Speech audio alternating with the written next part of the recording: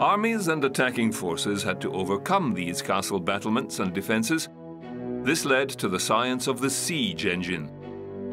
The earliest and most primitive of siege engines was the battering ram.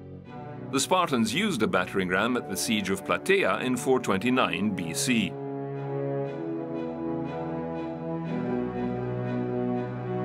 The tortoise was used to fill in a ditch to allow more direct access to the walls or gate.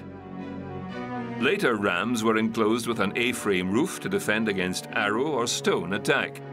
The device was wheeled up to the gate and ramming commenced. The catapult was the second to come into use, flinging rock or flaming debris at or over the walls. Scaling ladders were popular with the Greeks. The Carthaginians used siege towers against the Greek colony in Sicily. The Romans preferred to assault by way of earthen ramps built up against the wall, protecting their workforce with shields. Ancient siege artillery evolved in the form of gastrophetes, or the bolt thrower. The Chinese favoured the giant crossbow. The catapult, the ballista and the trebuchet all utilised mechanical energy to enhance their power. In an attempt to stop the medieval weapon technology slipping away, enthusiasts have built a functioning trebuchet, in fact, the largest one in existence.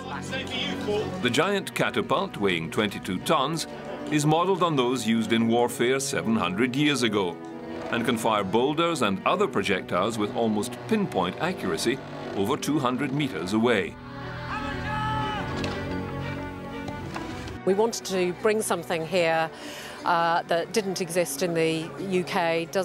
There is no currently fired trebuchet in England at the moment, and we wanted to bring something here that would capture people's imagination, bring a piece of history to life, and that was commensurate with the size and scale of the castle itself. The trebuchet has 300 pieces. They were specially made in Britain and painstakingly assembled on site by hand over a 5-week period.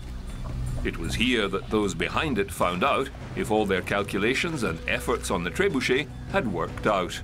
We work in the yard in Wiltshire and we build everything basically in 2 dimensions, so you wouldn't have the whole thing together until you put it up on site.